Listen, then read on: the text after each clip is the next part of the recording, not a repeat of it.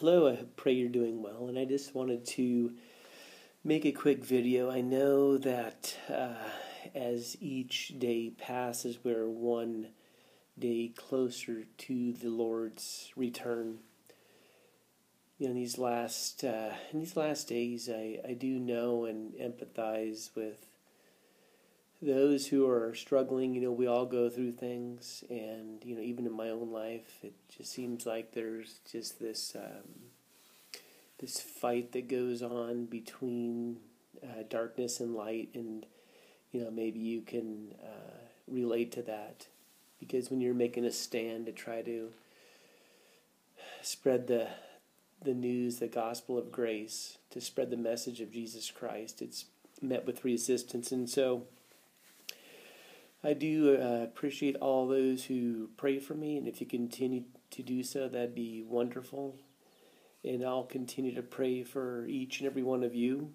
And I just hope that this message is well received. Tomorrow I'm going to be speaking with a good friend of mine who has had a life-altering end times dream.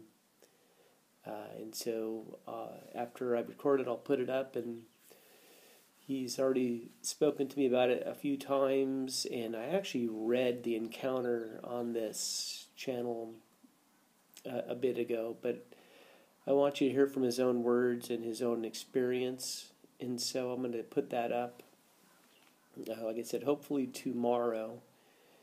But it's, just like when I first had my first encounter with the Lord in regards to a end times or rapture dream, it was life-altering. And I know for this brother it was the same. It's about at the rapture, a nuclear detonation taking place.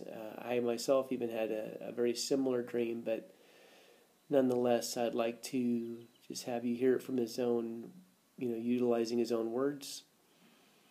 But, I just want you to stay strong. And, as we all struggle, we all go through things. I myself am going through some things, but, we do have our Lord and Savior on our side. So please remain strong and stay faithful, and just know that Jesus Christ loves you. And so I'm just going to make this quick. I know there's a lot of stuff going on each and every day. It's hard to keep up. But I'm just going to continue to encourage and point to Jesus Christ each and every day. And so I just want you to remember that. I want to, again, encourage you in that. Don't give up hope, even in dark times. And count it all joy when you face trials of many kinds.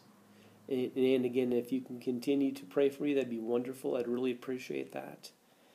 And I just hope you have a blessed day. And I will see you tomorrow. Love you guys. Bye-bye.